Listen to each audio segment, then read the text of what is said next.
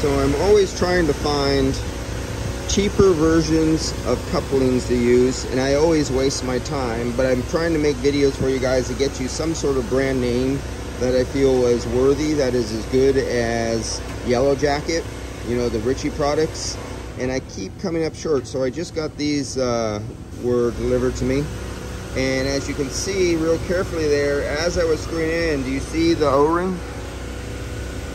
Look at the O-ring. As I was screwing in, it was just shaving the O-ring off. So that was on the low side. You should not be able to see that little bit of blue you see there all around.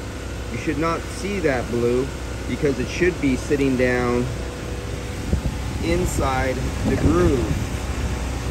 And so that was that one. I'm putting this one on right now.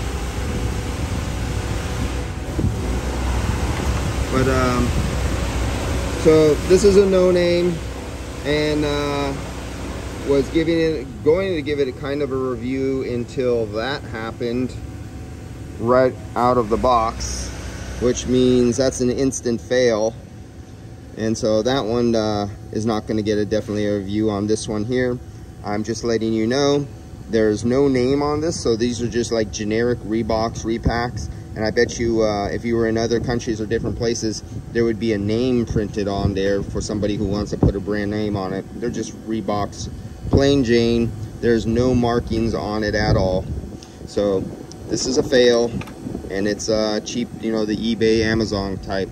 So that's it on this review of cheap Amazon, eBay type 134 couplings. That is definitely a fail.